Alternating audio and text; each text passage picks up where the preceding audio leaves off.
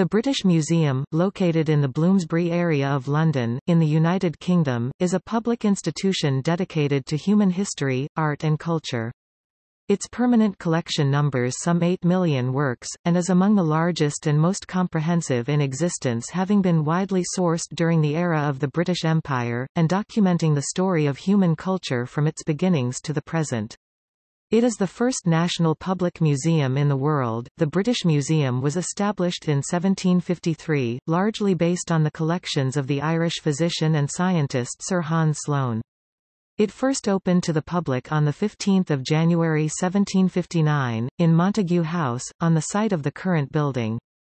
Its expansion over the following 2.5 centuries was largely a result of expanding British colonisation and has resulted in the creation of several branch institutions, the first being the British Museum Natural History, now the Natural History Museum, in 1881.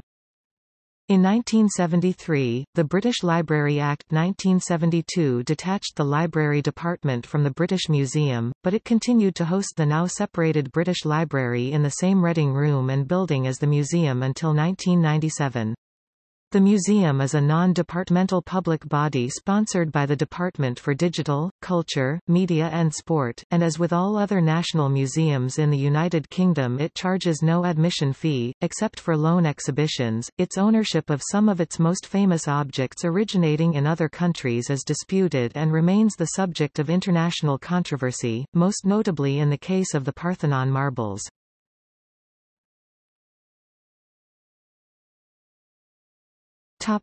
History.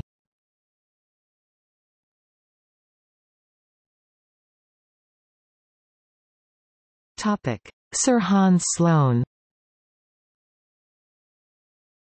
Although today principally a museum of cultural art objects and antiquities, the British Museum was founded as a universal museum. Its foundations lie in the will of the Irish physician and naturalist Sir Hans Sloane (1660–1753), who was a London-based doctor and scientist from Ulster.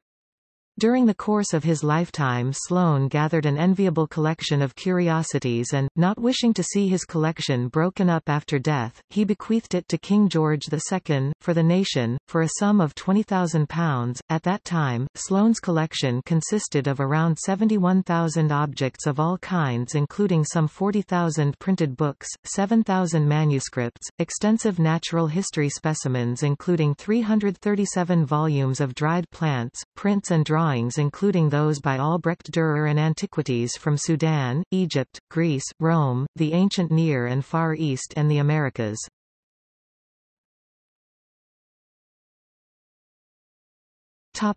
Foundation 1753.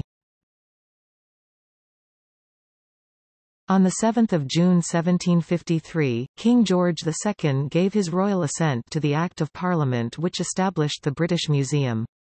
The British Museum Act 1753 also added 2 other libraries to the Sloane collection, namely the Cottonian Library, assembled by Sir Robert Cotton, dating back to Elizabethan times, and the Harleian Library, the collection of the Earls of Oxford. They were joined in 1757 by the Old Royal Library, now the Royal Manuscripts, assembled by various British monarchs. Together these 4 foundation collections included many of the most treasured books now in the British Library, including the Lindisfarne Gospels and the sole surviving manuscript of Beowulf. The British Museum was the first of a new kind of museum, national, belonging to neither church nor king, freely open to the public and aiming to collect everything. Sloane's collection, while including a vast miscellany of objects, tended to reflect his scientific interests. The addition of the Cotton and Harley manuscripts introduced a literary and antiquarian element and meant that the British Museum now became both national museum and library.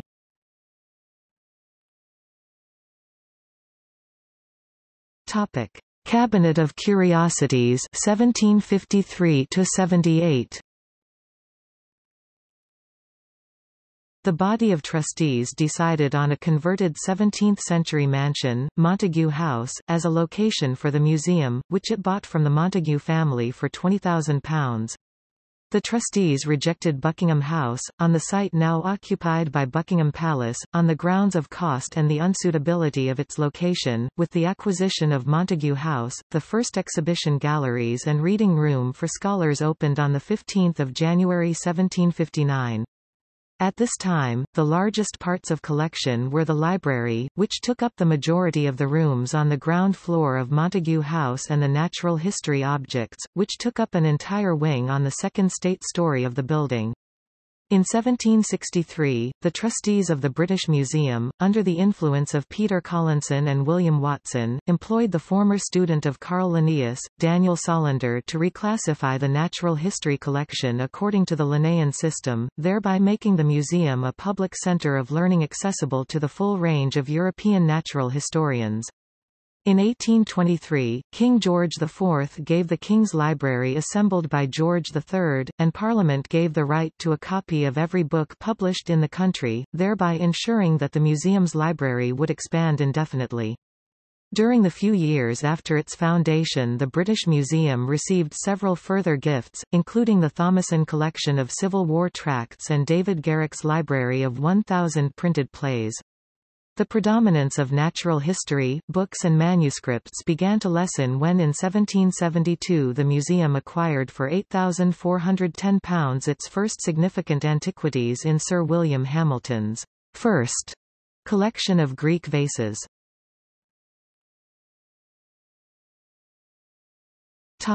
Indolence and energy 1778 to 1800. From 1778, a display of objects from the South Seas brought back from the round-the-world voyages of Captain James Cook and the travels of other explorers fascinated visitors with a glimpse of previously unknown lands.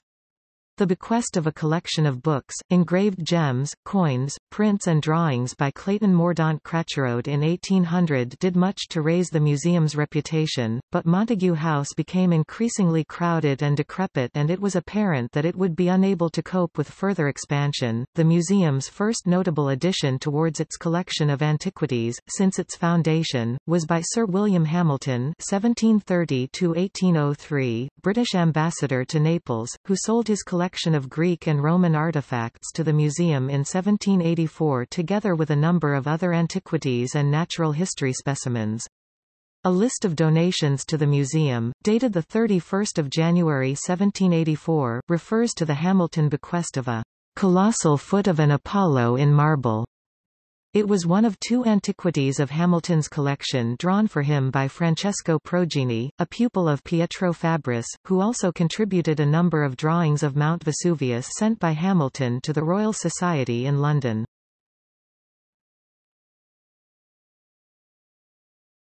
Topic: Growth and change 1800 to 25.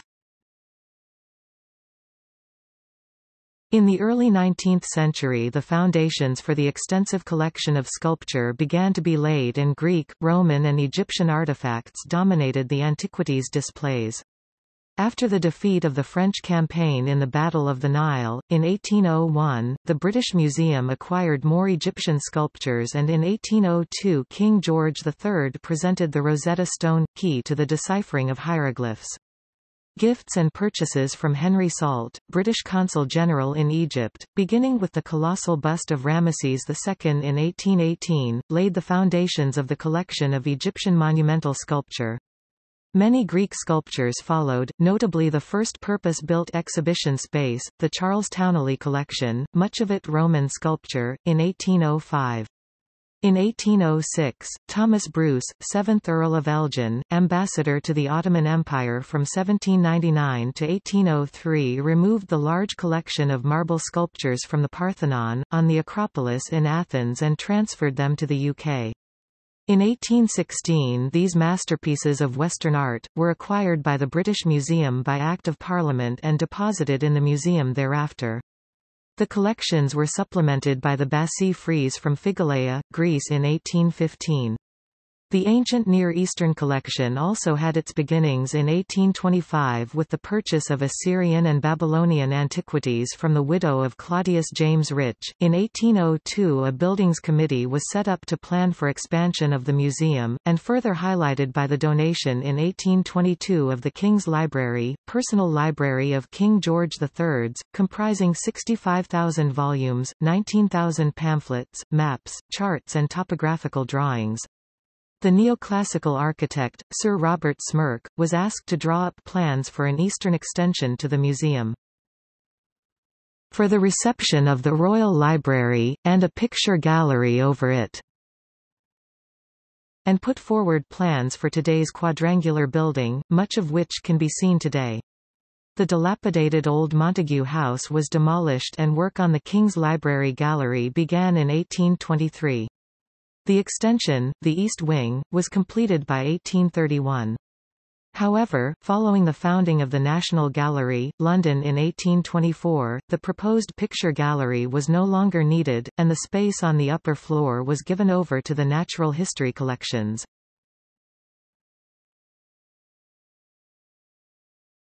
The largest building site in Europe 1825–50.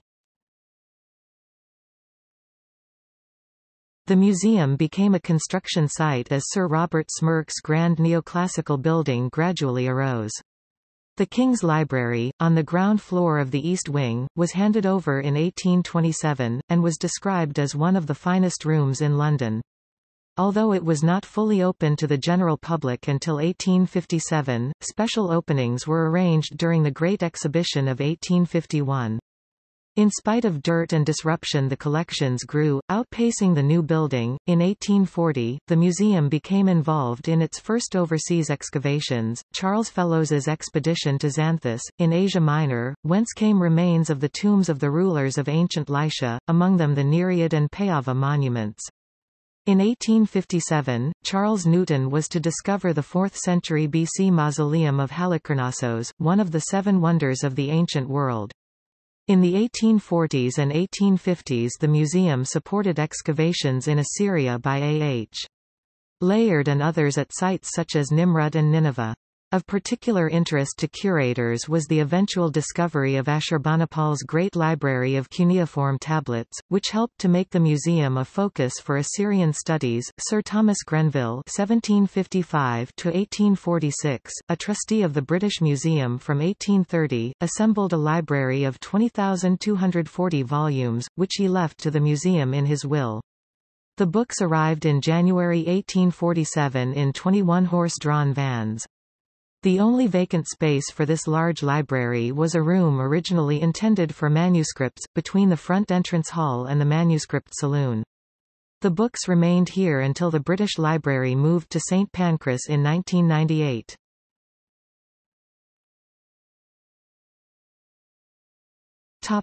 Collecting from the wider world 1850–75.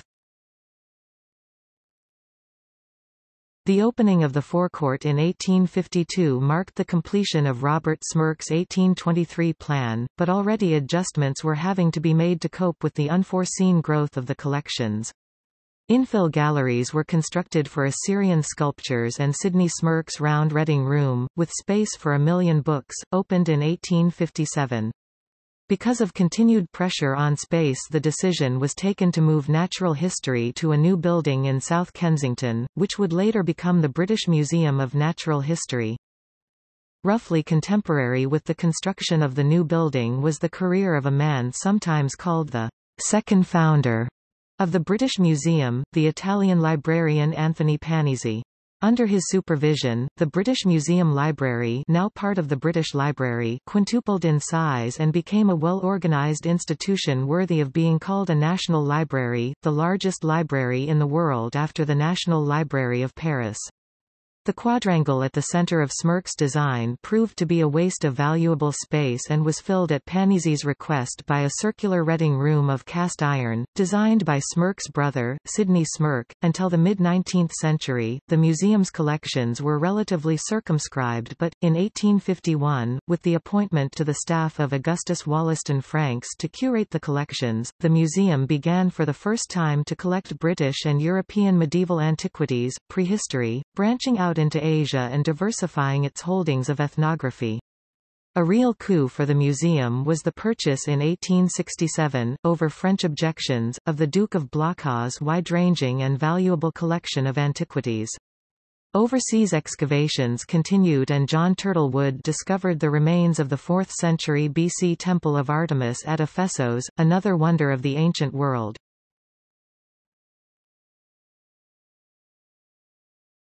Topic: Scholarship and Legacies 1875 to 1900.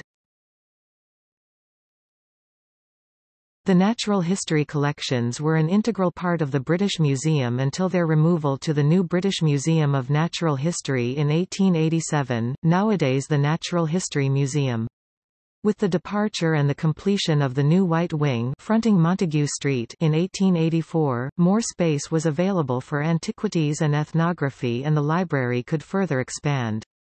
This was a time of innovation as electric lighting was introduced in the Reading Room and exhibition galleries. The William Burgess collection of armoury was bequeathed to the museum in 1881. In 1882, the museum was involved in the establishment of the Independent Egypt Exploration Fund, now Society, the first British body to carry out research in Egypt. A bequest from Miss Emma Turner in 1892 financed excavations in Cyprus.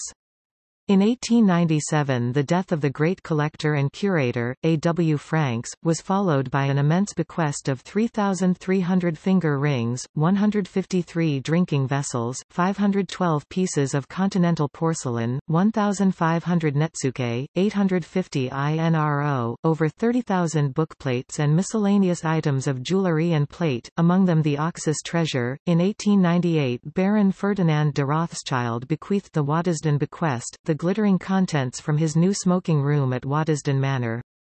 This consisted of almost 300 pieces of objets d'art et de vertu which included exquisite examples of jewellery, plate, enamel, carvings, glass and maiolica, among them the Holy Thorn reliquary, probably created in the 1390s in Paris for John, Duke of Berry.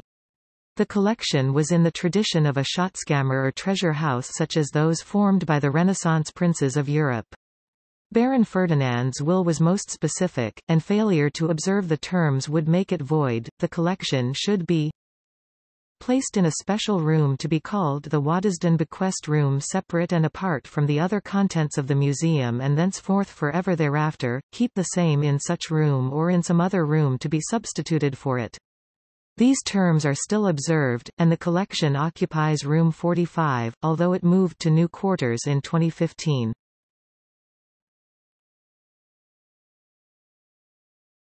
Topic: New Century, New Building 1900 to 25. By the last years of the 19th century, the British Museum's collections had increased to the extent that its building was no longer large enough. In 1895 the trustees purchased the 69 houses surrounding the museum with the intention of demolishing them and building around the west, north and east sides of the museum. The first stage was the construction of the northern wing beginning 1906. All the while, the collections kept growing. Emile Turdet collected in Central Africa, Aurel Stein in Central Asia, D.G.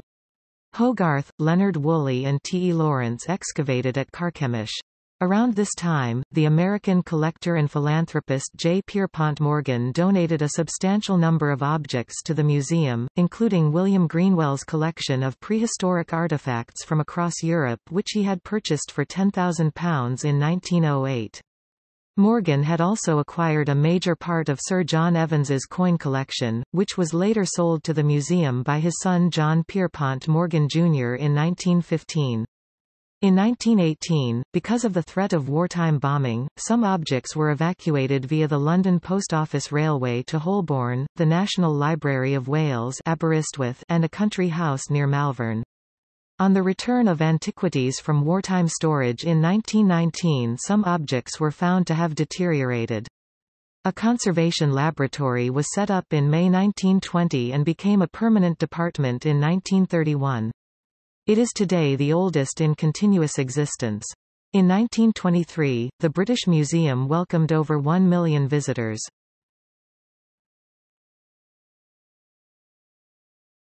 Topic: Disruption and Reconstruction 1925–50. New mezzanine floors were constructed and book stacks rebuilt in an attempt to cope with the flood of books. In 1931, the art dealer Sir Joseph Duveen offered funds to build a gallery for the Parthenon sculptures. Designed by the American architect John Russell Pope, it was completed in 1938. The appearance of the exhibition galleries began to change as dark Victorian reds gave way to modern pastel shades. However, in August 1939, due to the imminence of war and the likelihood of air raids, the Parthenon sculptures, along with the museum's most valued collections, were dispersed to secure basements, country houses, Aldwych Underground Station, the National Library of Wales and a quarry. The evacuation was timely, for in 1940 the Duveen Gallery was severely damaged by bombing. Meanwhile, prior to the war, the Nazis had sent a researcher to the British Museum for several years with the aim of compiling an anti-Semitic history of Anglo Jewry. After the war, the museum continued to collect from all countries and all centuries. Among the most spectacular additions were the 2600 BC Mesopotamian treasure from Ur, discovered during Leonard Woolley's 1922–34 excavations. Gold, silver and garnet grave goods from the Anglo-Saxon ship burial at Sutton Hoo 1939 and late Roman silver tableware from Mildenhall, Suffolk 1946. The immediate post-war years were taken up with the return of the collections from protection and the restoration of the museum after the Blitz. Work also began on restoring the damaged Duveen Gallery. A new public face 1950–75. In 1953, the museum celebrated its bicentenary. Many changes followed. The first full-time in-house designer and publications officer were appointed in 1964, a Friends organization was set up in 1968, an education service established in 1970 and publishing house in 1973. In 1963, a new Act of Parliament introduced administrative reforms. It became easier to lend objects, the constitution of the Board of Trustees changed and the Natural History Museum became fully independent. By 1959 the Coins and Medals Office Suite, completely destroyed during the war, was rebuilt and reopened. Attention turned towards the gallery work with new tastes in design leading to the remodeling of Robert Smirke's classical and Near Eastern galleries. In 1962 the Duveen Gallery was finally restored and the Parthenon sculptures were moved back into it, once again at the heart of the museum. By the 1970s the museum was again expanding. More services for the public were introduced, visitor numbers soared, with the temporary exhibition Treasures of Tutankhamun in 1972, attracting 1,694,117 visitors, the most successful in British history. In the same year the Act of Parliament establishing the British Library was passed, separating the collection of manuscripts and printed books from the British Museum. This left the museum with antiquities, coins, medals and paper money, prints and drawings, and ethnography. A pressing problem was finding space for additions to the library, which now required an extra 1/4 of a mile of shelving each year. The government suggested a site at St Pancras for the new British Library, but the books did not leave the museum until 1997.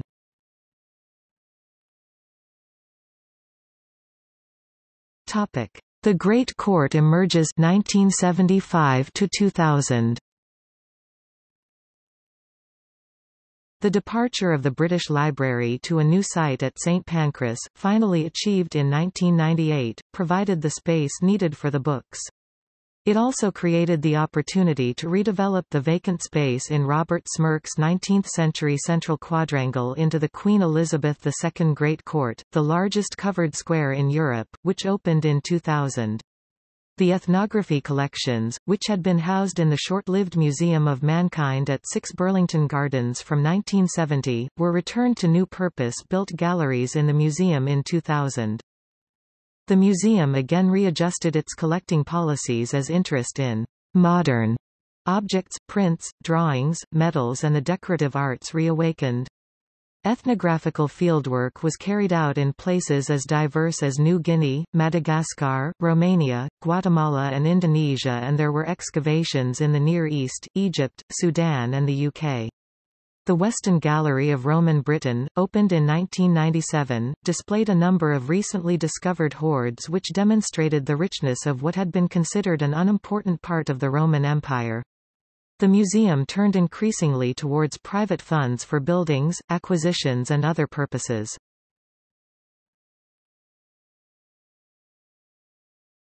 The British Museum today.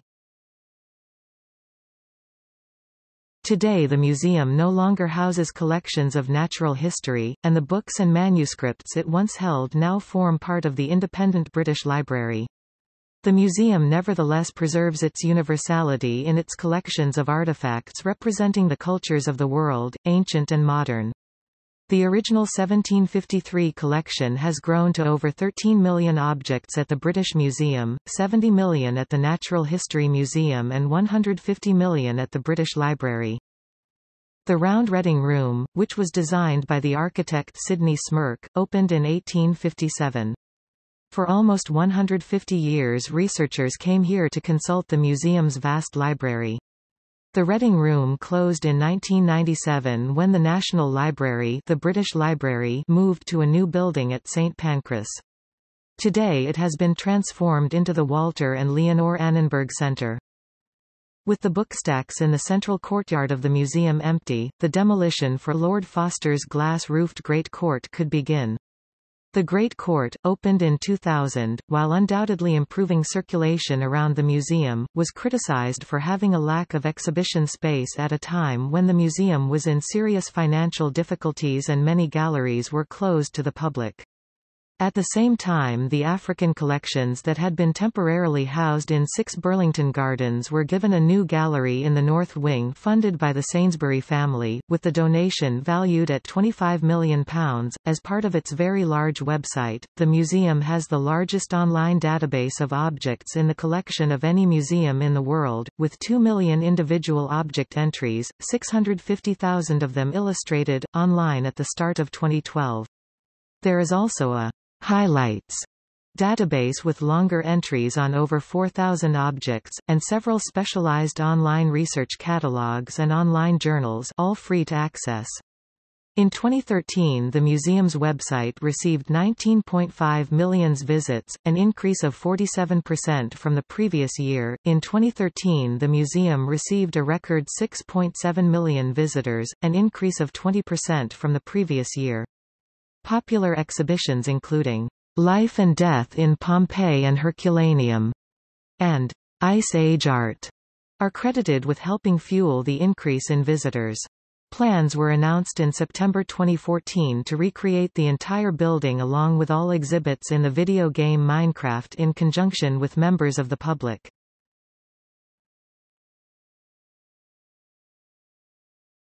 Topic: Governance. The British Museum is a non-departmental public body sponsored by the Department for Digital, Culture, Media and Sport through a 3-year funding agreement. Its head is the Director of the British Museum. The British Museum was run from its inception by a principal librarian when the book collections were still part of the museum, a role that was renamed Director and Principal Librarian in 1898, and Director in 1973 on the separation of the British Library. A board of 25 trustees, with the Director as their accounting officer for the purposes of reporting to government, is responsible for the general management and control of the museum, in accordance with the British Museum Act 1963 and the Museums and Galleries Act 1992. Prior to the 1963 Act, it was chaired by the Archbishop of Canterbury, the Lord Chancellor and the Speaker of the House of Commons. The board was formed on the museum's inception to hold its collections in trust for the nation without actually owning them themselves, and now fulfill a mainly advisory role. Trustee appointments are governed by the regulatory framework set out in the Code of Practice on Public Appointments issued by the Office of the Commissioner for Public Appointments. Building. The Greek Revival facade facing Great Russell Street is a characteristic building of Sir Robert Smirke, with 44 columns in the Ionic order 45 feet 14 meters high, closely based on those of the Temple of Athena Polias at Priene in Asia Minor. The pediment over the main entrance is decorated by sculptures by Sir Richard Westmacott depicting the progress of civilization, consisting of 15 allegorical figures, installed in 1852. The construction commenced around the courtyard with the East Wing, the King's Library, in 1823–1828, followed by the North Wing in 1833–1838, which originally housed among other galleries a reading room, now the Welcome Gallery. Work was also progressing on the northern half of the West Wing, the Egyptian Sculpture Gallery 1826–1831, with Montague House demolished in 1842 to make room for the final part of the West Wing, completed in 1846, and the South Wing with its Great Colonnade, initiated in 1843 and completed in 1847, when the front hall and Great Staircase were opened to the public. The museum is faced with Portland stone, but the perimeter walls and other parts of the building were built using Hayter granite from Dartmoor in South Devon, transported via the unique Hayter granite tramway.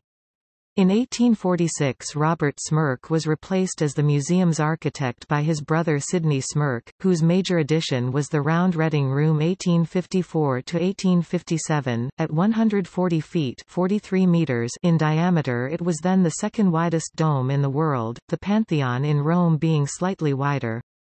The next major addition was the White Wing 1882–1884 added behind the eastern end of the south front, the architect being Sir John Taylor. In 1895, Parliament gave the museum trustees a loan of £200,000 to purchase from the Duke of Bedford all 69 houses which backed onto the museum building in the 5 surrounding streets, Great Russell Street, Montague Street, Montague Place, Bedford Square and Bloomsbury Street.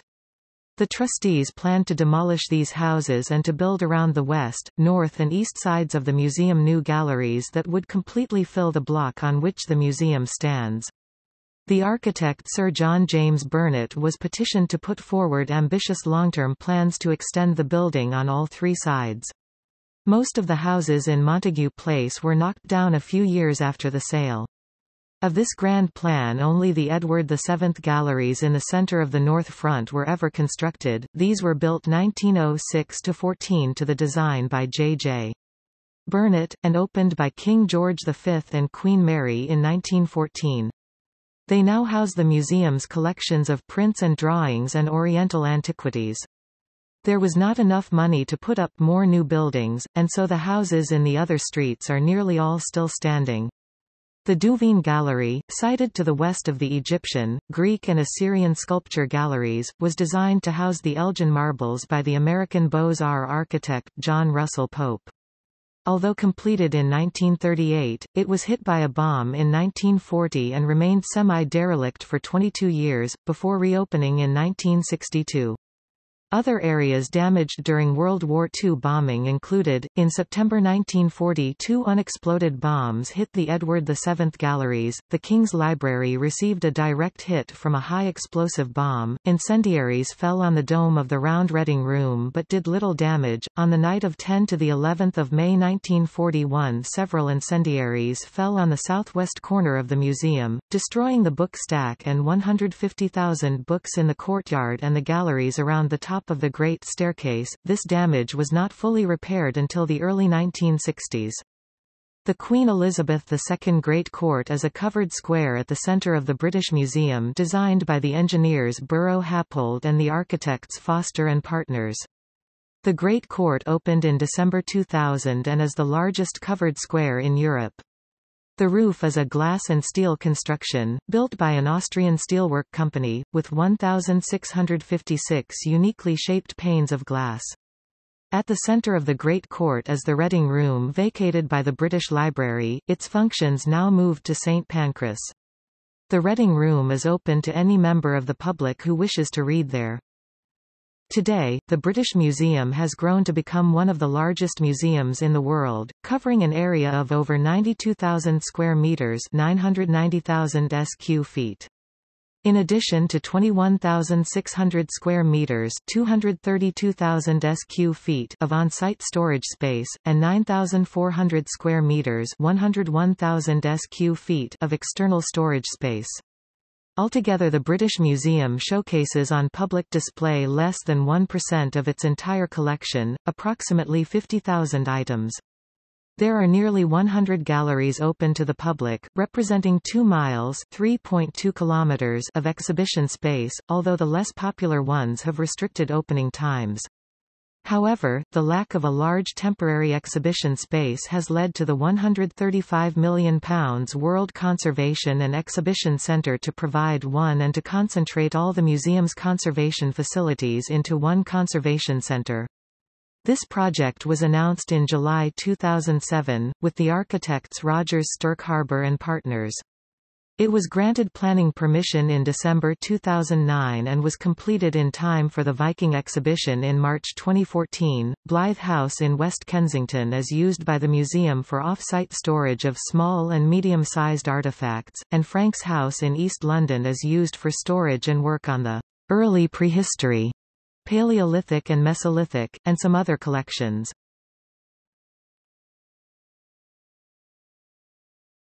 Topic: Departments.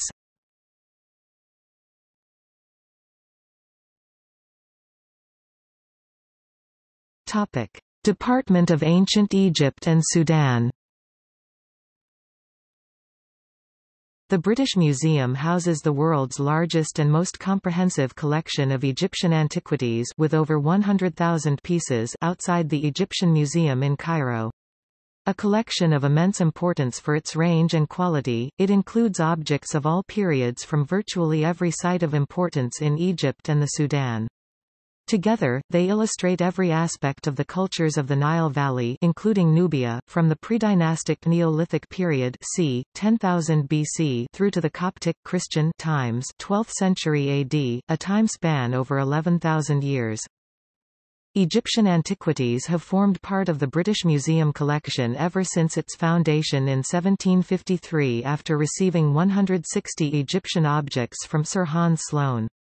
After the defeat of the French forces under Napoleon at the Battle of the Nile in 1801, the Egyptian antiquities collected were confiscated by the British Army and presented to the British Museum in 1803. These works, which included the famed Rosetta Stone, were the first important group of large sculptures to be acquired by the museum. Thereafter, the UK appointed Henry Salt as consul in Egypt, who amassed a huge collection of antiquities, some of which were assembled and transported with great ingenuity by the famous Italian explorer Giovanni Belzoni. Most of the antiquities Salt collected were purchased by the British Museum and the Musée du Louvre. By 1866 the collection consisted of some 10,000 objects. Antiquities from excavations started to come to the museum in the latter part of the 19th century as a result of the work of the Egypt Exploration Fund under the efforts of E. A. Wallace Budge. Over the years more than 11,000 objects came from this source, including pieces from Amarna, Bubastis and Deir el-Bahari. Other organizations and individuals also excavated and donated objects to the British Museum, including Flinders Petrie's Egypt Research Account and the British School of Archaeology in Egypt, as well as the Oxford University expedition to Kawa and Faras in Sudan. Active support by the museum for excavations in Egypt continued to result in important acquisitions throughout the 20th century until changes in antiquities laws in Egypt led to the suspension of policies allowing finds to be exported, although divisions still continue in Sudan. The British Museum conducted its own excavations in Egypt where it received divisions of finds, including Asut 1907, Mostagatta and Matmar 1920s, Ashmanine 1980s, and sites in Sudan such as Soba, Kawa and the northern Dongola Reach 1990s. The size of the Egyptian collections now stand at over 110,000 objects. In autumn 2001, the 8 million objects forming the museum's permanent collection were further expanded by the addition of 6 million objects from the Wendorf collection of Egyptian and Sudanese prehistory. These were donated by Professor Fred Wendorf of Southern Methodist University in Texas, and comprise the entire collection of artifacts and environmental remains from his excavations at prehistoric sites in the Sahara Desert between 1963 and 1997. Other fieldwork collections have recently come from Dietrich and Rosemarie Clem, University of Munich, and William Adams, University of Kentucky. The 7 permanent Egyptian galleries at the British Museum, which include its largest exhibition space, Room 4, for monumental sculpture, can display only 4% of its Egyptian holdings. The second-floor galleries have a selection of the museum's collection of 140 mummies and coffins, the largest outside Cairo. A high proportion of the collection comes from tombs or contexts associated with the cult of the dead, and it is these pieces, in particular the mummies, that remain among the most eagerly sought after exhibits by visitors to the museum. Key highlights of the collections include Pre-dynastic and early dynastic period c. 6000 BC, c. 2690 BC. Mummy of Ginger from Gebelin, c. 3400 BC. The Battlefield Palette and Hunter's Palette, 2 cosmetic palettes with complex decorative schemes, c. 3100 BC. Stela of King Peribsen, Abydos, c. 2720-2710 BC, Old Kingdom, 2690-2181 BC. Granite statue of Anqua, the shipbuilder, Saqqara, Egypt, 3rd dynasty, around 2650 BC. Several of the original casing stones from the Great Pyramid of Giza, one of the 7 wonders of the ancient world, c. 2570 BC. Wooden tomb statue of Jeti, 5th to 6th dynasty, about 2345-2181 BC, Middle Kingdom, 2134-1690 BC. Inner and outer coffin of Sebektepe, Beni Hassan, about 2125-1795 BC. Limestone stela of Hekhabe, Abydos, Egypt, 12th dynasty, 1990-1750 BC. Block statue and stela of Sahathor, 12th dynasty, reign of Amenemhat II, about 1922-1878 BC, New Kingdom, 1549-1069 BC. Fragment of the beard of the Great Sphinx of Giza, 14th century BC. Colossal head from a statue of Amenhotep III, 1350 BC. Colossal limestone bust of Amenhotep III, 1350 BC. Amarna tablets, 99 out of 382 tablets found, second greatest collection in the world after the Vorderasiatisches Museum, Berlin, 203 tablets, 1350 BC. List of the kings of Egypt from the Temple of Ramesses II, 1250 BC, 3rd Intermediate Period, 1069-664 BC. Mummy case and coffin of Nesperenab, Thebes, c. 800 BC. Statue of Amun in the form of a ram protecting King Taharqa, 683 BC. Inner and outer coffins of the priest Hor, Deir el-Bahari, Thebes, 25th dynasty, about 680 BC, late period 664-332 BC. Sate sarcophagus of Satsobek, the vizier, prime minister of the northern part of Egypt in the reign of Psammetichus I, 664-610 BC. Bronze figure of Isis and Horus, North Saqqara, Egypt, 600 BC. Obelisks and sarcophagus of Pharaoh Nectanebo II, 360-343 BC, Ptolemaic dynasty, 305-30 BC. The famous Rosetta Stone, trilingual stela that unlocked the ancient Egyptian civilization, 196 BC. giant sculpture of a scarab beetle, 32 to 30 BC. Mummy of Hornegitif, inner coffin, Thebes, 3rd century BC, Roman period, 30 BC to 641 AD. The Mariotic Hammadab stela from the Kingdom of Kush found near the ancient site of Meroe in Sudan, 24 BC. Lid of the coffin of Soter and Cleopatra from Kurna, Thebes, early 2nd century AD. Mummy of a youth with a portrait of the deceased, Hawara, 100 to 200 AD. Topic: Department of Greece and Rome. The British Museum has one of the world's largest and most comprehensive collections of antiquities from the classical world, with over 100,000 objects. These mostly range in date from the beginning of the Greek Bronze Age, about 3200 BC, to the establishment of Christianity as the official religion of the Roman Empire, with the Edict of Milan under the reign of the Roman Emperor Constantine I in 313 AD. Archaeology was in its infancy during the 19th century, and many pioneering individuals began excavating sites across the classical world. Chief among them for the museum were Charles Newton, John Turtlewood, Robert Murdoch Smith and Charles Fellows. The Greek objects originate from across the ancient Greek world, from the mainland of Greece and the Aegean Islands, to neighboring lands in Asia Minor and Egypt in the eastern Mediterranean, and as far as the western lands of Magna Graecia that include Sicily and southern Italy. The Cycladic, Minoan and Mycenaean cultures are represented, and the Greek collection includes important sculpture from the Parthenon in Athens, as well as elements of two of the seven wonders of the ancient world, the mausoleum at Halicarnassus and the Temple of Artemis at Ephesos. Beginning from the early Bronze Age, the department also houses one of the widest-ranging collections of Italic and Etruscan antiquities outside Italy, as well as extensive groups of material from Cyprus and non-Greek colonies in Lycia and Caria on Asia Minor. There is some material from the Roman Republic, but the collection's strength is in its comprehensive array of objects from across the Roman Empire, with the exception of Britain, which is the mainstay of the Department of Prehistory in Europe. The collections of ancient jewellery and bronzes, Greek vases, many from graves in southern Italy that were once part of Sir William Hamilton's and Chevalier Durand's collections, Roman glass including the famous cameo glass Portland vase, Roman mosaics from Carthage and Utica in North Africa that were excavated by Nathan Davis, and silver hoards from Roman Gaul, some of which were bequeathed by the philanthropist and museum trustee Richard Payne Knight, are particularly important. Cypriot antiquities are strong too and have benefited from the purchase of Sir Robert Hamilton Lang's collection as well as the bequest of Emma Turner in 1892, which funded many excavations on the island.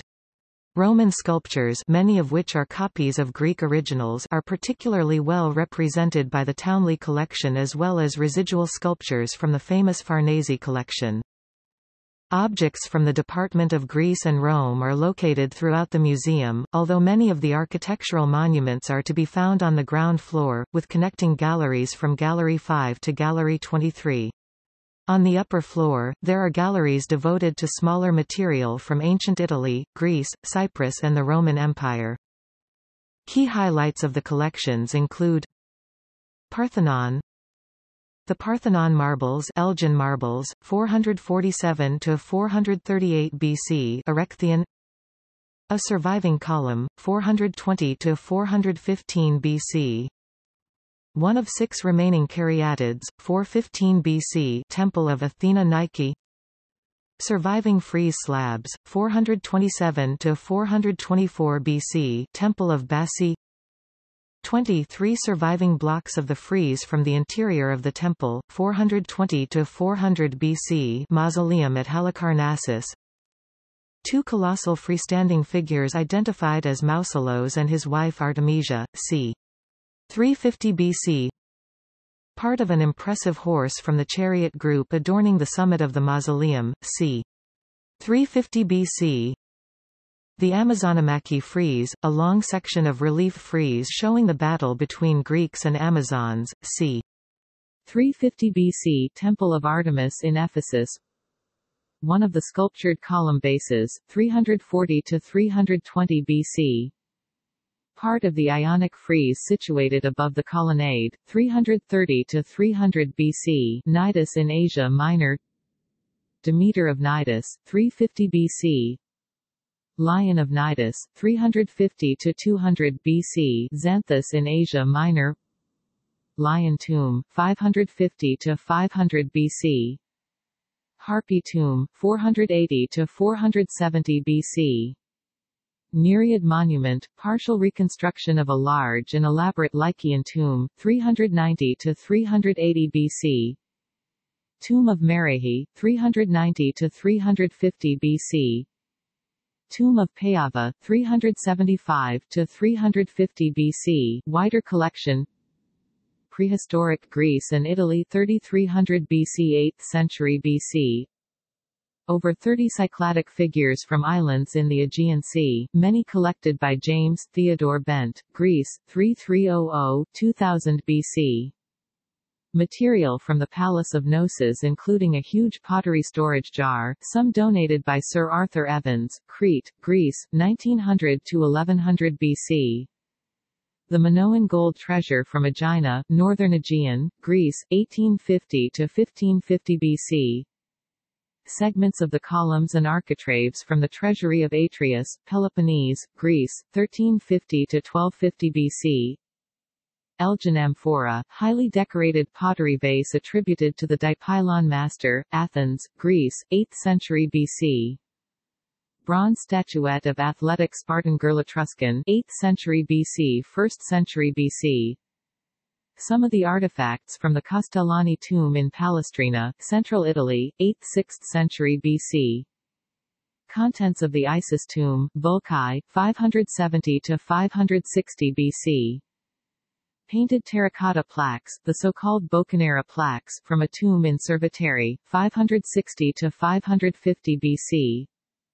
Oscan tablet, one of the most important inscriptions in the Oscan language, 300–100 BC.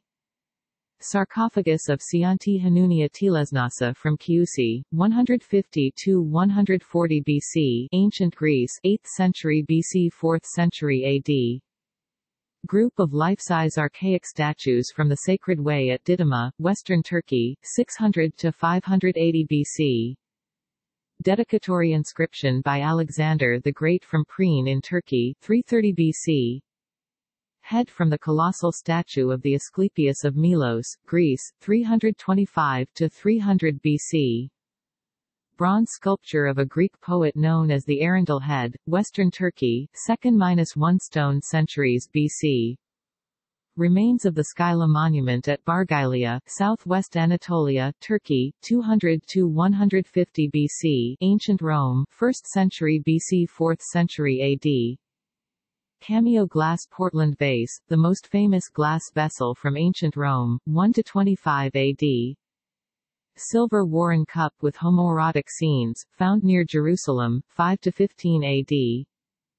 Discus thrower, discobolos, and bronze head of Hypnos from Civitella d'Arna, Italy, 1st–2nd centuries AD.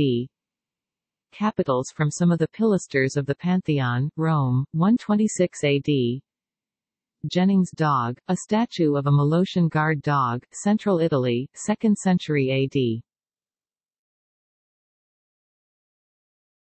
Topic: Department of the Middle East. With a collection numbering some 330,000 works, the British Museum possesses the world's largest and most important collection of Mesopotamian antiquities outside Iraq. A collection of immense importance, the holdings of Assyrian sculpture, Babylonian and Sumerian antiquities are among the most comprehensive in the world, with entire suites of rooms paneled in alabaster Assyrian palace reliefs from Nimrud, Nineveh and Khorsabad. The collections represent the civilizations of the ancient Near East and its adjacent areas. These cover Mesopotamia, Persia, the Arabian Peninsula, Anatolia, the Caucasus, parts of Central Asia, Syria, the Holy Land and Phoenician settlements in the western Mediterranean from the prehistoric period, and include objects from the beginning of Islam in the 7th century. The first significant edition of Mesopotamian objects was from the collection of Claudius James Rich in 1825. The collection was later dramatically enlarged by the excavations of A. H. Layard at the Assyrian sites of Nimrud and Nineveh between 1845 and 1851. At Nimrud, Layard discovered the northwest palace of Ashurnasirpal II, as well as 3 other palaces and various temples. He later uncovered the palace of Sennacherib at Nineveh with no less than 71 halls. As a result, a large numbers of lamassus, palace reliefs, stelae, including the Black Obelisk of Shalmaneser III, were brought to the British Museum. Layard's work was continued by his assistant, Hormuzd Rassam, and in 1852–1854 he went on to discover the North Palace of Ashurbanipal at Nineveh with many magnificent reliefs, including the famous Lion Hunt of Ashurbanipal and Lachish reliefs. He also discovered the Royal Library of Ashurbanipal, a large collection of cuneiform tablets of enormous importance that today number around 130,000 pieces. W. K. Loftus excavated in Nimrud between 1850 and 1855 and found a remarkable hoard of ivories in the burnt palace. Between 1878 and 1882 Rassam greatly improved the museum's holdings with exquisite objects including the Cyrus cylinder from Babylon, the bronze gates from Balawat, important objects from Sippar, and a fine collection of Urartian bronzes from Toprakale. In the early 20th century excavations were carried out at Carchemish, Turkey by D. G. Hogarth and Leonard Woolley, the latter assisted by T. E. Lawrence. The Mesopotamian collections were greatly augmented by excavations in southern Iraq after the First World War. From Tel al-Ubaid came the bronze furnishings of a Sumerian temple, including life-sized lions and a panel featuring the lion-headed eagle Indugud found by H. R. Hull in 1919–24. Woolley went on to excavate between 1922 and 1934, discovering the royal cemeteries of the 3rd millennium BC. Some of the masterpieces include the Standard of the ram in a thicket, the Royal Game of and 2 bull-headed lyres. The department also has 3 diorite statues of the ruler Gudea from the ancient state of Lagash and a series of limestone Kadoru or boundary stones from different locations across ancient Mesopotamia. Although the collections center on Mesopotamia, most of the surrounding areas are well represented. The Achaemenid collection was enhanced with the addition of the Oxus treasure in 1897 and objects excavated by the German scholar Ernst Herzfeld and the Hungarian-British explorer Sir Aurel Stein. Reliefs and sculptures from the site of Persepolis were donated by Sir Gore Ouseley in 1825 and the 5th Earl of Aberdeen in 1861. Moreover, the museum has been able to acquire one of the greatest assemblages of Achaemenid silverware in the world. The later Sasanian Empire is also well represented by ornate silver plates and cups, many representing ruling monarchs hunting lions and deer. Phoenician antiquities come from across the region, but the Tharos collection from Sardinia and the large number of Phoenician stelae from Carthage are outstanding. Another often overlooked highlight is Yemeni antiquities, the finest collection outside that country. Furthermore, the museum has a representative collection of Dilmun and Parthian material excavated from various burial mounds at the ancient sites of Aali and Shakura in Bahrain. From the modern state of Syria come almost 40 funerary busts from Palmyra and a group of stone reliefs from the excavations of Max von Oppenheim at Tel Halaf that was purchased in 1920. More material followed from the excavations of Max Malawan at Shigar Bazaar and Tel Brak in 1935–1938 and from Woolley at Alalak in the years just before and after the Second World War. Malawan returned with his wife Agatha Christie to carry out further digs at Nimrud in the post-war period, which secured many important artifacts for the museum. The collection of Palestinian material was strengthened by the work of Kathleen Kenyon at Jericho in the 1950s and the acquisition in 1980 of around 17,000 objects found at Lachish by the Wellcome Marston expedition of 1932–1938. Archaeological digs are still taking place where permitted in the Middle East, and, depending on the country, the museum continues to receive a share of the finds from sites such as Tel Es-Sidiyah in Jordan. The museum's collection of Islamic art, including archaeological material, numbers about 40,000 objects, one of the largest of its kind in the world. As such, it contains a broad range of pottery, paintings, tiles, metalwork, glass, seals, and inscriptions from across the Islamic world, from Spain in the west to India in the east.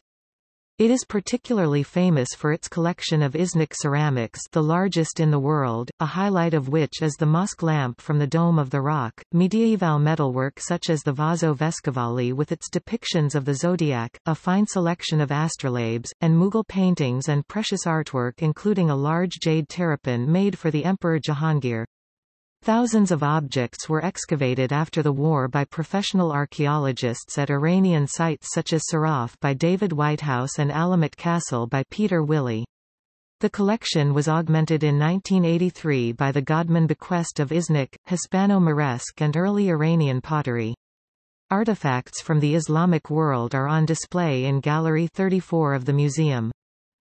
A representative selection from the Department of Middle East, including the most important pieces, are on display in 13 galleries throughout the museum and total some 4,500 objects. A whole suite of rooms on the ground floor display the sculptured reliefs from the Assyrian palaces at Nineveh, Nimrud and Khorsabad, while 8 galleries on the upper floor hold smaller material from ancient sites across the Middle East. The remainder form the study collection, which ranges in size from beads to large sculptures. They include approximately 130,000 cuneiform tablets from Mesopotamia. Key highlights of the collections include Nimrud, Nineveh. Topic: Department of Prints and Drawings. The Department of Prints and Drawings holds the National Collection of Western Prints and Drawings. It ranks as one of the largest and best print room collections in existence alongside the Albertina in Vienna, the Paris collections and the Hermitage. The holdings are easily accessible to the general public in the study room, unlike many such collections. The department also has its own exhibition gallery in Room 90, where the displays and exhibitions change several times a year. Since its foundation in 1808, the Prints and Drawings collection has grown to international renown as one of the richest and most representative collections in the world. There are approximately 50,000 drawings and over 2 million prints. The collection of drawings covers the period from the 14th century to the present, and includes many works of the highest quality by the leading artists of the European schools. The collection of prints covers the tradition of fine printmaking from its beginnings in the 15th century up to the present, with near-complete holdings of most of the great names before the 19th century. Key benefactors to the department have been Clayton Mordaunt Cratcherode, Richard Payne Knight, John Malcolm, Campbell Dodgson, César Mange de Hauca and Tomás Harris. There are groups of drawings by Leonardo da Vinci, Raphael, Michelangelo, including his only surviving full-scale cartoon, Dürer, a collection of 138 drawings is one of the finest in existence, Peter Paul Rubens, Rembrandt, Claude and Watteau, and largely complete collections of the works of all the great printmakers including Dürer 99 engravings, 6 etchings and most of his 346 woodcuts, Rembrandt and Goya. More than 30,000 British drawings and watercolours include important examples of work by Hogarth, Sandby, Turner, Girtin, Constable, Cotman, Cox, Gilray, Rowlandson and Cruikshank, as well as all the great Victorians.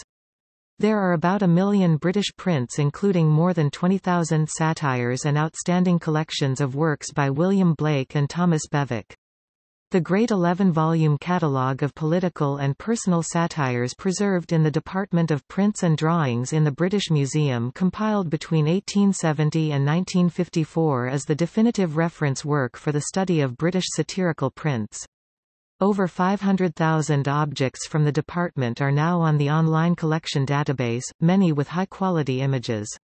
A 2011 donation of £1 million enabled the museum to acquire a complete set of Pablo Picasso's Vollard suite.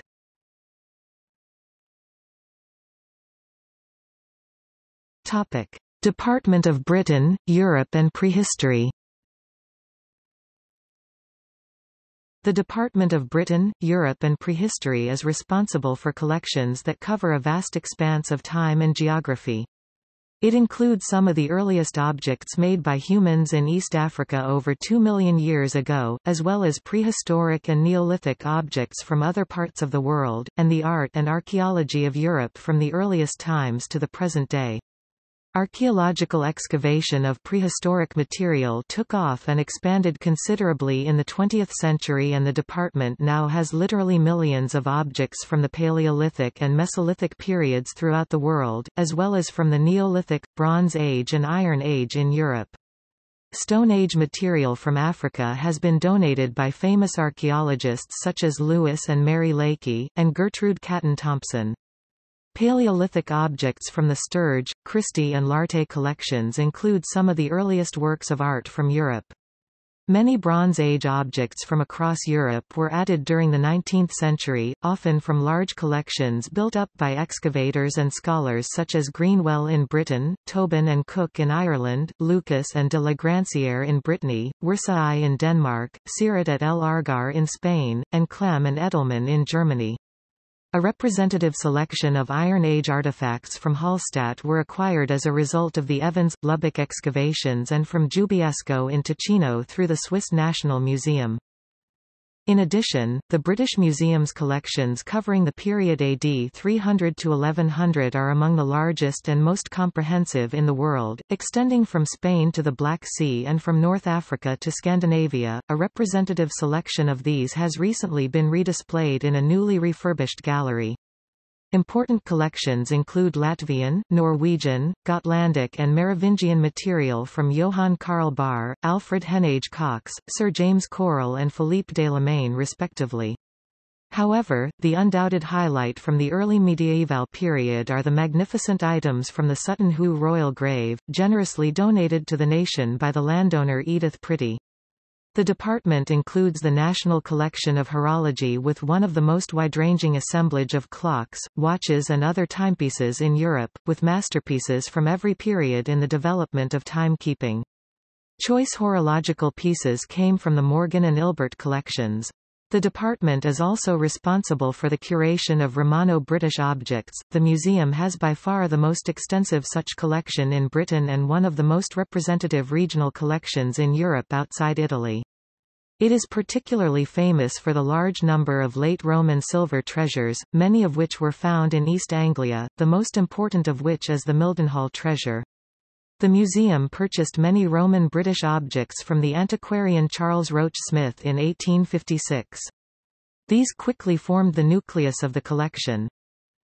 Objects from the Department of Prehistory in Europe are mostly found on the upper floor of the museum, with a suite of galleries numbered from 38 to 51. Most of the collection is stored in its archive facilities, where it is available for research and study. Key highlights of the collections include Stone Age c. 3.4 million years BC, c. 2000 BC. Paleolithic material from across Africa, particularly Olduvai, Colombo Falls, Olorgesailie and Cape Flats, 1.8 million BC onwards, one of the 11 leaf-shaped points found near Volgu, Saône-et-Loire, France, and estimated to be 16,000 years old. Ice Age art from France including the Wolverine pendant of Les Isis, Montestruc decorated stone and baton fragment, c. 12–11,000 BC. Ice Age art from Britain including the decorated jaw from Kendrick and Robin Hood Cave Horse, 11,500 to 10,000 BC. Rare Mesolithic artifacts from the site of Star Car in Yorkshire, Northern England, 8770–8460 BC. Terracotta figurine from Vinca, Serbia, 5200–4900 BC. Calais bead jewellery from Lanitzer-Row and triangular pendant from Monet-Heroic, Morbihan, Brittany, Western France, 4700–4300 BC. Section of the Sweet Track, an ancient timber causeway from the Somerset Levels, England, 3876 BC. A number of carved stone balls from Scotland, Ireland and Northern England, 3200–2500 BC. The three Folkestone drums, made from chalk and found in Yorkshire, Northern England, 2600–2100 BC. Bronze Age c. 3300 BC, c.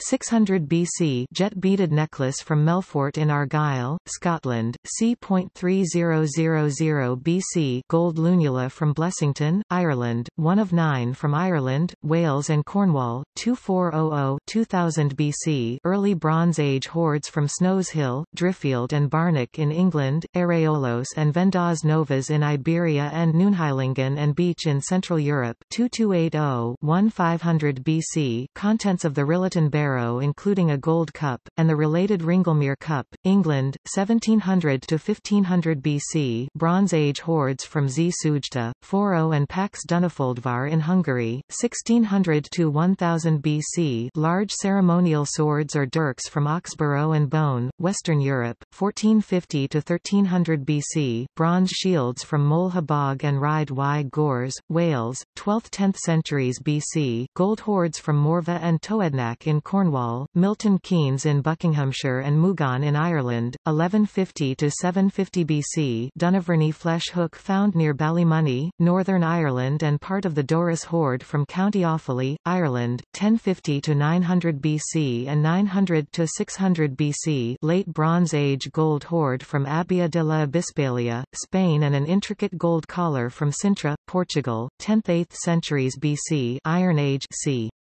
600 BC, c. 1st century AD.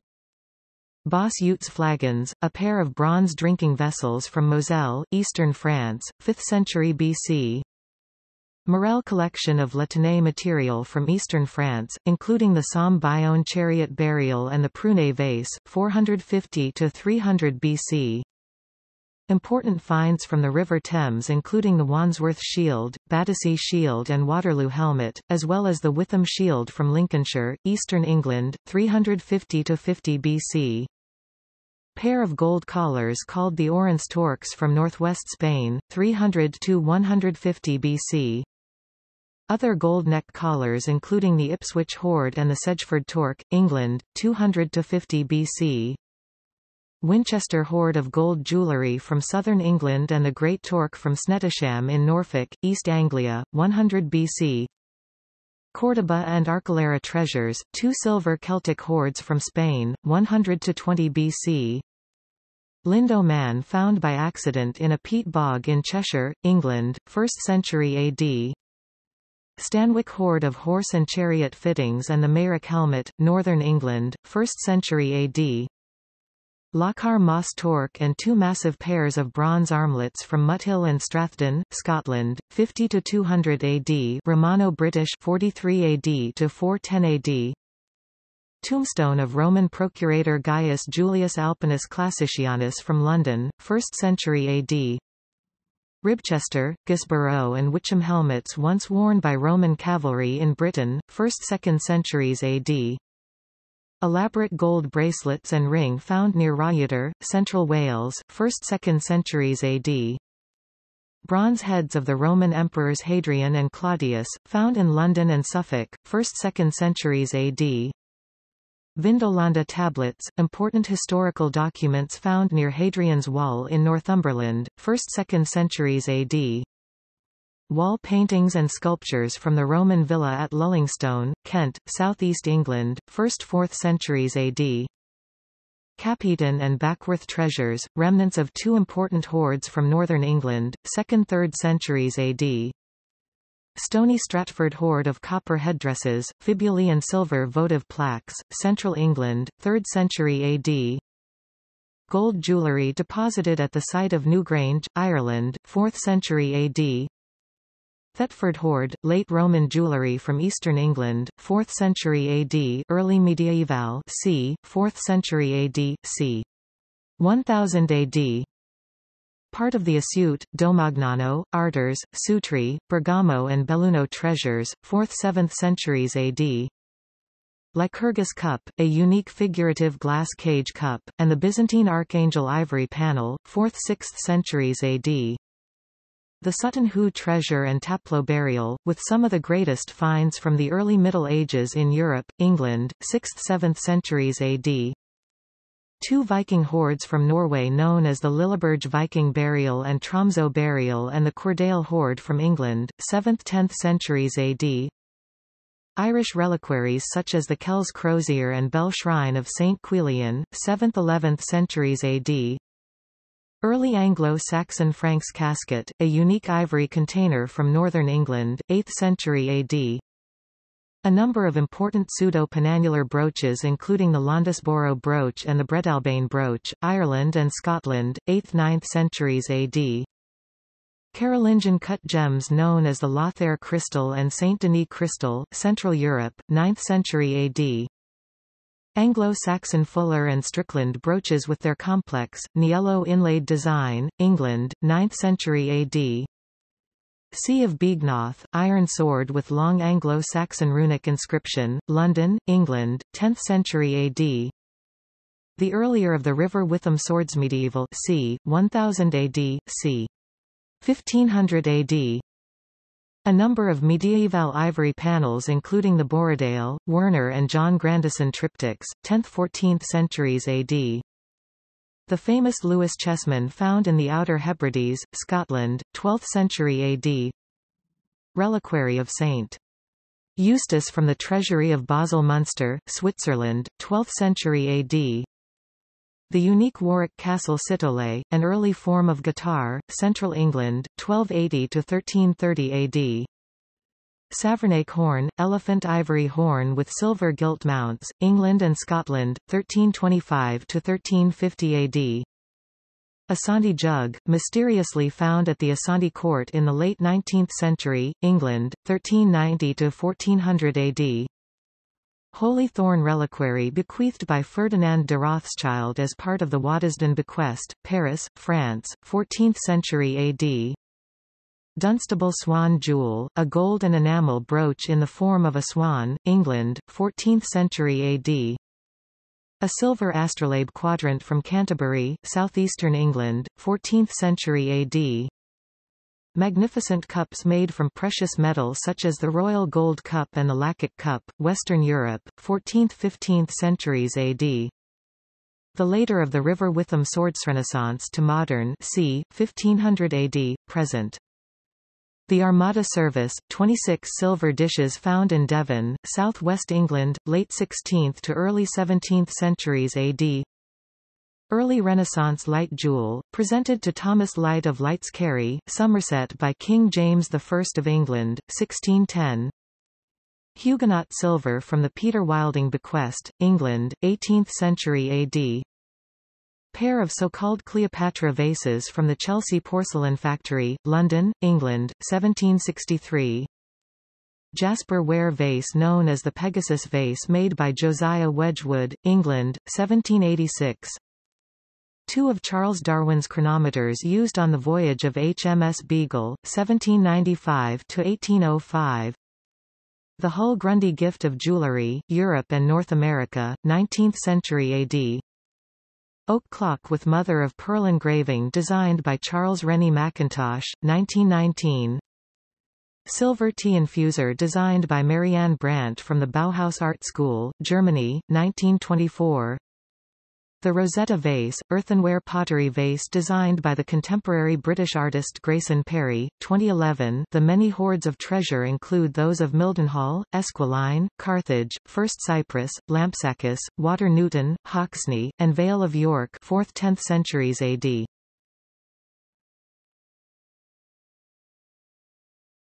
Topic: Department of Asia. The scope of the Department of Asia is extremely broad. Its collections of over 75,000 objects cover the material culture of the whole Asian continent from East, South, Central and Southeast Asia and from the Neolithic up to the present day. Until recently, this department concentrated on collecting Oriental antiquities from urban or semi-urban societies across the Asian continent. Many of those objects were collected by colonial officers and explorers in former parts of the British Empire, especially the Indian subcontinent. Examples include the collections made by individuals such as Charles Stewart, James Prinsep, Charles Masson, Sir Alexander Cunningham, Sir Harold Dean and Sir John Marshall.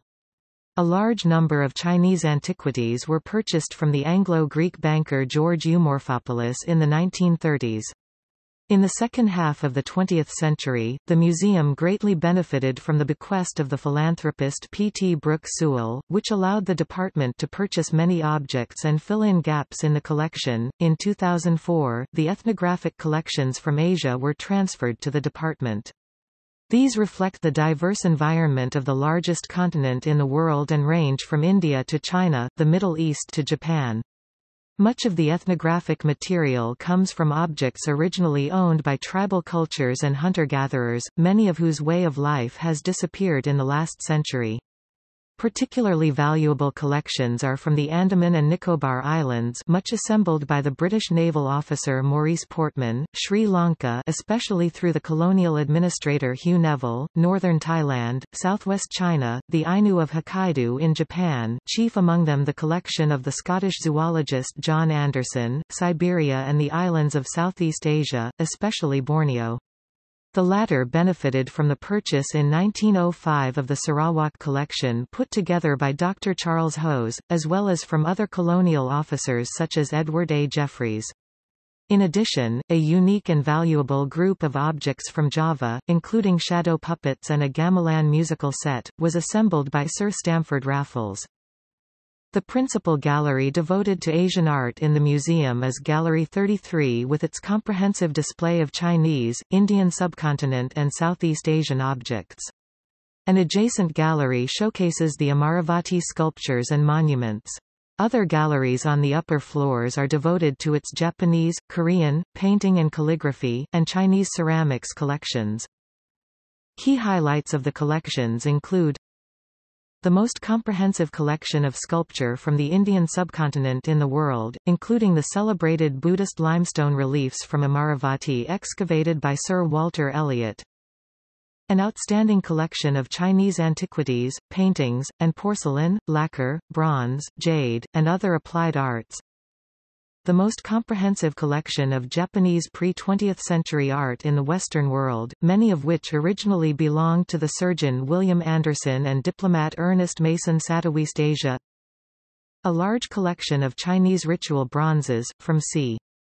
1500 BC onwards. Weishen bronze Hu, an identical pair of bronze vessels from the Eastern Zhou period, China, 5th century BC. Japanese antiquities from the Kofun period excavated by the pioneering archaeologist William Gowland, 3rd–6th centuries AD. The famous admonition scroll by Chinese artist Gu Kaizi, 344–406 AD. The colossal Amitabha Buddha from Hankyuai, China, 585 AD. A set of ceramic Tang dynasty tomb figures of Lu Tingxuan, c. 728 AD. Seated Luohan from Yixian, one from a set of 8 surviving statues, China, 907–1125 AD. A fine assemblage of Buddhist paintings from Dunhuang, western China, collected by the British-Hungarian explorer Aurel Stein, 5th–11th centuries AD. Parisival David collection of Chinese ceramics, 10th–18th centuries AD. Ivory stand in the form of a seated lion, Cho's Kor Yan Rtse Monastery in Tibet, 13th century AD. Pair of ceramic Kekiman elephants from Japan, 17th century AD. Japanese prints including the Great Wave off Kanagawa, 1829–32 South Asia. Excavated objects from the Indus Valley sites of Mohenjo-Daro, and Harappa, Pakistan, 2500–2000 BC. Sandstone fragment of a pillar of Ashoka with Brahmi inscription from Meerut, Uttar Pradesh, India, 238 BC. The Kulu vase found near a monastery in Himachal Pradesh, one of the earliest examples of figurative art from the subcontinent, northern India, 1st century BC. Copper plate from Taxila, with important Karush the inscription, Pakistan, 1st century BC 1st century AD. Indo-Scythian sandstone Mathura lion capital and bracket figure from one of the gateways to the Great Stupa at Sanchi, central India, 1st century AD. Bamaran casket and Wardak vase, reliquaries from ancient stupas in Afghanistan, 1st–2nd centuries AD. Relic deposits from the stupas at Manikyala, Ahin Pash, Sanchi and Gudavada, 1st–3rd centuries AD. Seated Buddha from Gandhara, and other Gandhara objects from Kafur Khat, Jamal Gari and Takht-i Bahi, Pakistan, 1st–3rd centuries AD. The Buddhapad hoard of bronze images from southern India, 6th–8th centuries AD. Stone statue of Buddha from the Sultanganj hoard, Bihar, eastern India. 7th–8th centuries AD statue of Tara from Sri Lanka and the Thanjavur Shiva from Tamil Nadu, southern India, 8th century and 10th century AD statue of the goddess Ambika found at Dar in central India, 1034 AD sculpture of the two Jain Tirthankaras Rishabhanatha and Mahavira, Orissa, India, 11th–12th century AD Southeast Asia earthenware Taza from the Phung Nguyen culture, northern Vietnam, 2000 to 1500 BC pottery vessels and sherds from the ancient site of Ban Chang, Thailand, 10th–1 stone centuries BC bronze bell from Klang, Malaysia, 2nd century BC group of 6 Buddhist clay votive plaques found in a cave in Patania, Penang, Malaysia 6th–11th centuries AD the famous Sambas treasure of Buddhist gold and silver figures from West Borneo, Indonesia, 8th–9th centuries AD 2 stone Buddha heads from the temple at Borobudur in Java, Indonesia, 9th century AD sandstone Champa figure of a rampant lion, Vietnam, 11th century AD stone figure representing the upper part of an 11-headed Avalokiteshvara, Cambodia, 12th century AD bronze figure of a seated Buddha from Bagan, Burma, 12th–13th centuries AD hoard of southern Song dynasty ceramic vessels excavated at Panagbayanan, Taysan Municipality, Philippines, 12th–13th centuries AD statue of the goddess Mamaki from Candi Jago, Eastern Java, Indonesia, 13th–14th centuries AD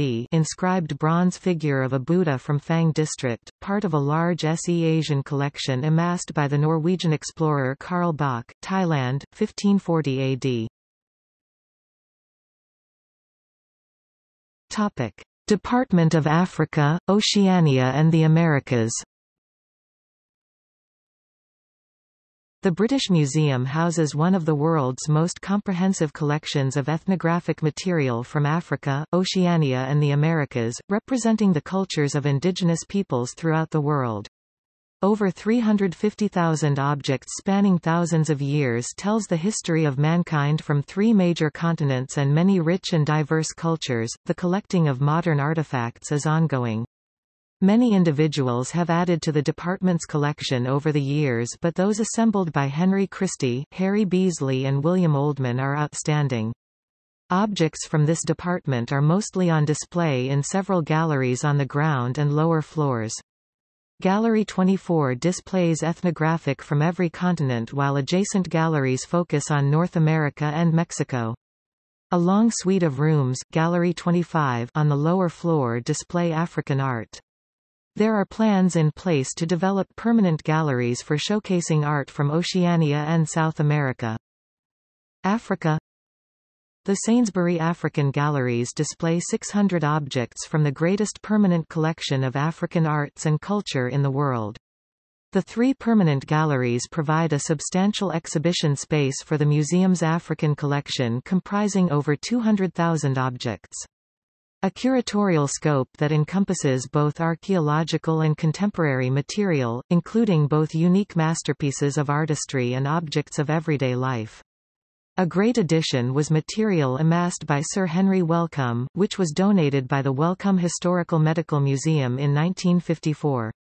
Highlights of the African collection include objects found at megalithic circles in the Gambia, a dozen exquisite Afro-Portuguese ivories, a series of soapstone figures from the Kissi people in Sierra Leone and Liberia, Asani goldwork and regalia from Ghana including the Bowditch collection, the rare Akan drum from the same region in West Africa, the Benin and Igbo UKWU bronze sculptures, the beautiful bronze head of Queen Idia, a magnificent brass head of a Yoruba ruler and quartz throne from IFE, a similar terracotta head from Iwanran Grove near IFE, the Apapa hoard from Lagos, southern Nigeria, an Icombe monolith from Cross River State, the Turdey collection of Central African sculpture, textiles and weaponry from the Cuba Kingdom including 3 royal figures, the unique Luzira head from Uganda, processional crosses and other ecclesiastical and royal material from Gondar and Magdala, Ethiopia following the British expedition to Abyssinia, excavated objects from Great Zimbabwe that includes a unique soapstone, anthropomorphic figure, and satellite towns such as Mutare including a large hoard of Iron Age soapstone figures, a rare divining bowl from the Venda peoples and cave paintings and petroglyphs from South Africa.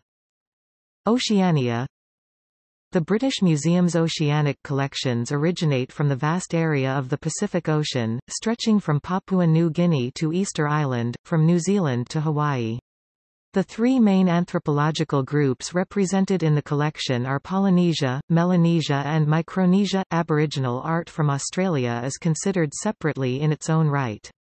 Metalworking was not indigenous to Oceania before Europeans arrived, so many of the artifacts from the collection are made from stone, shell, bone and bamboo. Prehistoric objects from the region include a bird-shaped pestle and a group of stone mortars from Papua New Guinea. The British Museum is fortunate in having some of the earliest oceanic and Pacific collections, many of which were put together by members of Cook's and Vancouver's expeditions or by colonial administrators such as Sir George Grey, Sir Frederick Broome and Arthur Gordon, before Western culture significantly impacted on indigenous cultures. The Wilson Cabinet of Curiosities from Palau is another example of pre-contact ware. The department has also benefited greatly from the legacy of pioneering anthropologists such as Bronislaw Malinowski and Catherine Routledge. In addition, the Maori collection is the finest outside New Zealand with many intricately carved wooden and jade objects, and the Aboriginal art collection is distinguished by its wide range of bark paintings, including two very early bark etchings collected by John Hunter Kerr.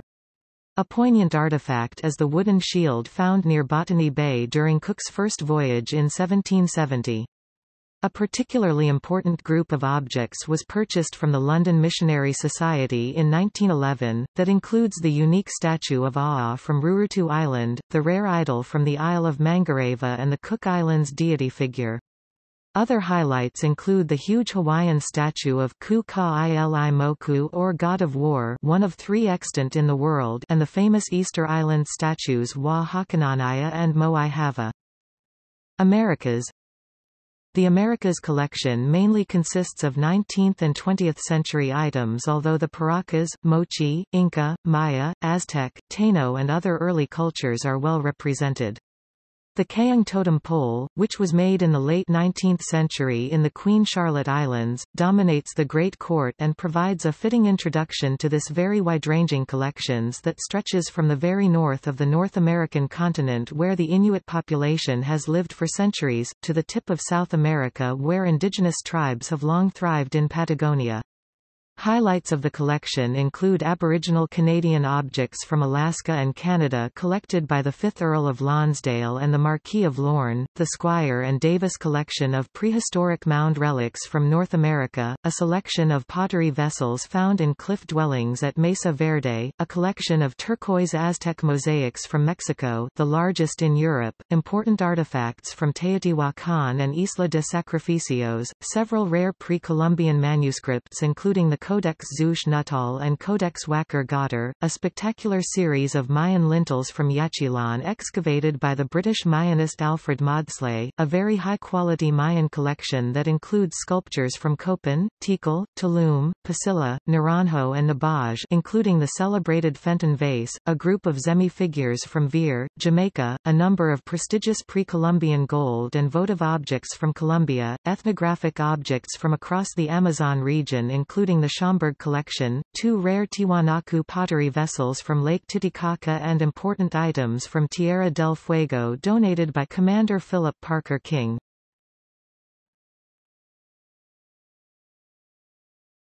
Topic: Department of Coins and Medals. The British Museum is home to one of the world's finest numismatic collections, comprising about 1 million objects, including coins, medals, tokens and paper money. The collection spans the entire history of coinage from its origins in the 7th century BC to the present day and is representative of both the East and West. The Department of Coins and Metals was created in 1861 and celebrated its 150th anniversary in 2011. Department of Conservation and Scientific Research. This department was founded in 1920. Conservation has 6 specialist areas: ceramics and glass, metals, organic material including textiles, stone, wall paintings and mosaics, Eastern pictorial art and Western pictorial art. The Science Department has and continues to develop techniques to date artifacts, analyze and identify the materials used in their manufacture, to identify the place an artifact originated and the techniques used in their creation. The department also publishes its findings and discoveries.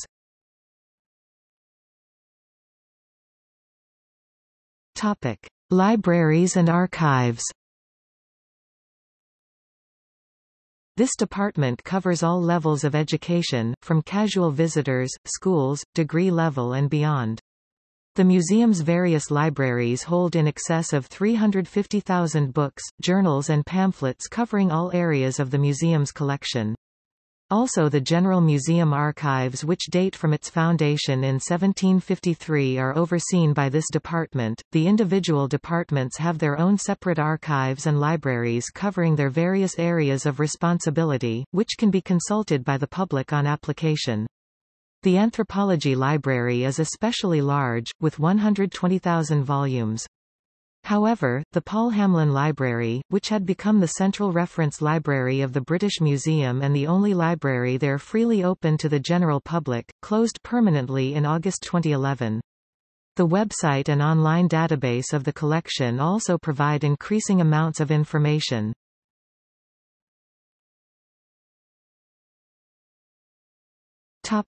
British Museum Press.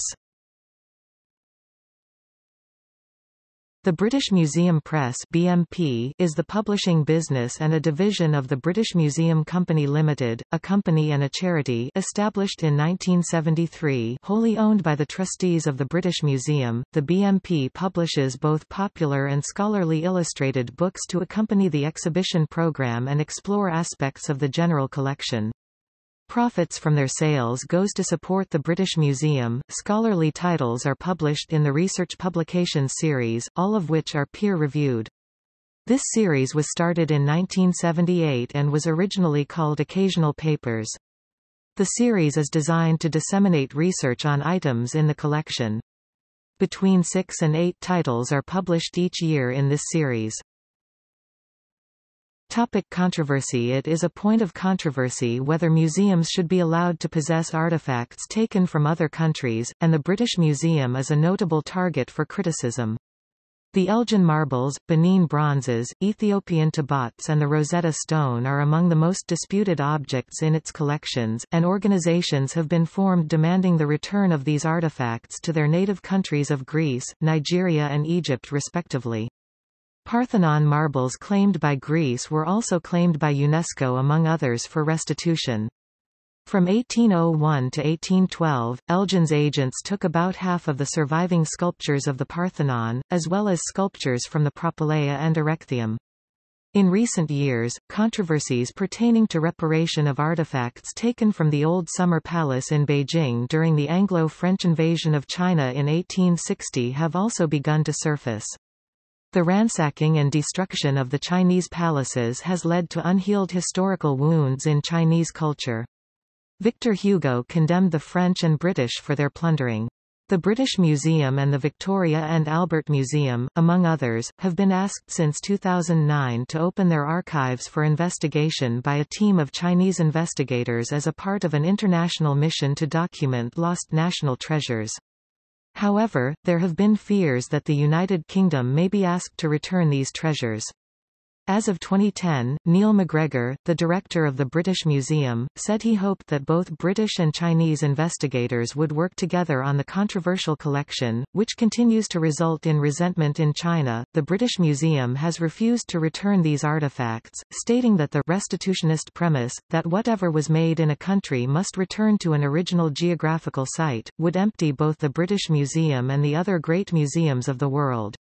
The museum has also argued that the British Museum Act of 1963 legally prevents any object from leaving its collection once it has entered it.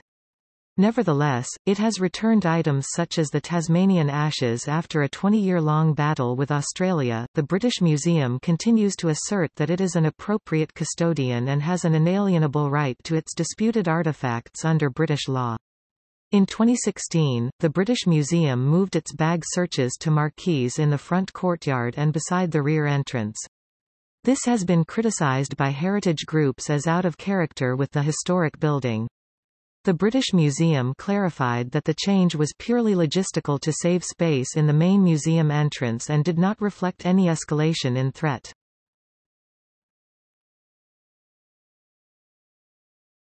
Topic: Disputed items in the collection. Elgin marbles, claimed by Greece and backed by UNESCO among others for restitution. Benin bronzes, claimed by Nigeria, 30 pieces sold by the British Museum privately to the Nigerian government in the 1950s. Ethiopian tabots, claimed by Ethiopia. 4 stolen drawings, Nazi plunder, compensation paid to Uri Peld for the amount of £175,000 by the British Museum. Achaemenid Empire gold and silver artifacts from the Oxus treasure, claimed by Tajikistan. Aboriginal human remains, returned to Tasmania by the British Museum. Rosetta Stone, claimed by Egypt. Some 24,000-plus scrolls, manuscripts, paintings, scriptures, and relics from the Mogao Caves, including the Diamond Sutra, claimed by the People's Republic of China. Wahakananaya, claimed by Chile on behalf of Easter Island. Topic: Galleries. Building. Museum Galleries, Department of Ancient Egypt and Sudan, Department of the Middle East, Department of Greece and Rome. Topic: Digital and online. The museum has a collaboration with the Google Cultural Institute to bring the collection online. Exhibitions. Chronology of temporary exhibitions at the British Museum, by Joanna Bowring, British Museum Research Paper 189, 2012, lists all temporary exhibitions from 1838 to 2012. Forgotten Empire Exhibition, October 2005 to January 2006. Topic: Notes.